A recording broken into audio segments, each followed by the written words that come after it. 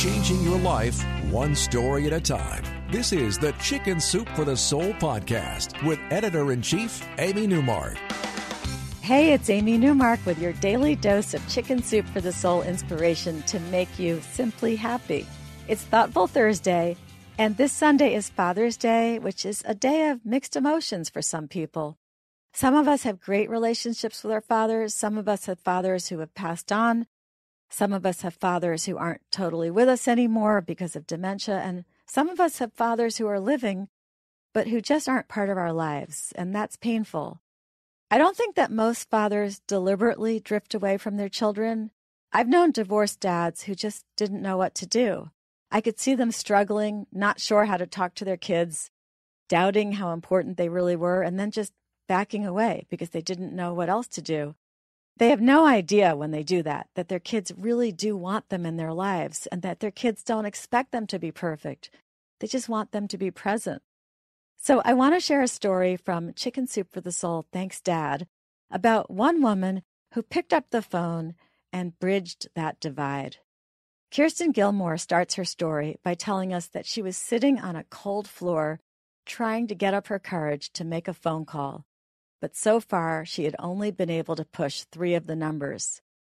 This wasn't the first time she had tried, but somehow she knew that this day she would succeed.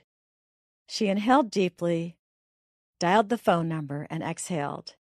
Even though all the photos had been tossed and all the physical evidence had been erased, that phone number was still etched in her mind. A familiar voice answered, and even though Kirsten was calling from 13 states away, his voice filled the space as if he were in the same room. He said hello twice before she could make her voice work. "Hey, Dad, it's me, Kirsten." Without missing a beat, he responded, "Well, hello, stranger, what's new?" She couldn't believe he said that. They hadn't spoken for 14 years, and he was asking her, "What's new?" But he sounded just like himself and friendly, so Kirsten pressed on. She hadn't seen him since 6th grade. She thought quickly. Should she tell him about middle school, high school, college, a year of law school, and eventually a master's degree? Should she tell him that she lived with her grandparents, then with an aunt and uncle, then with a roommate, and then alone? Should she tell him that she was with her mother, his wife, when she died? That she had been to 4 continents and had lived in 5 different states? That she had been married and divorced? Kirsten didn't know where to start, how to cram all of that into an answer to such a casual question. Hey, what's new?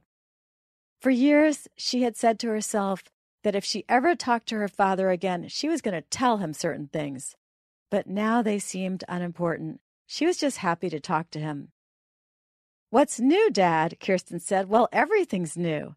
And she went on to tell him that she was happy with her path in life and her job as a social worker. She told him that she seemed to have gotten his sense of humor and his creativity. And then she said, most importantly, "I'm not angry anymore. I guess what I'm trying to say is, if you call me, I'll answer." He talked about baseball, gave her a recipe she would never make, and said that he still had a box of pictures of her. The conversation flowed easily, and they laughed a lot, and they talked for an hour. And then when they were about to hang up, he surprised her. "I love you," he said. Kirsten says, and just like that, I felt like someone's daughter. All it took was one little phone call. Thanks for listening to the Chicken Soup for the Soul podcast today. Tomorrow, we'll be talking about fatherhood again, but this time with a very involved dad, James Breakwell. You may be one of his more than 1.5 million followers on social media. He has 4 young daughters and a pig and a wicked sense of humor. I follow him on Twitter, and he makes me burst out laughing several times a day. If you want a great book for your dad for Father's Day, then pick up a copy of Chicken Soup for the Soul, Thanks Dad, which is the book I mentioned today. You can find it at Barnes & Noble, on Amazon, and at your local independent bookstore.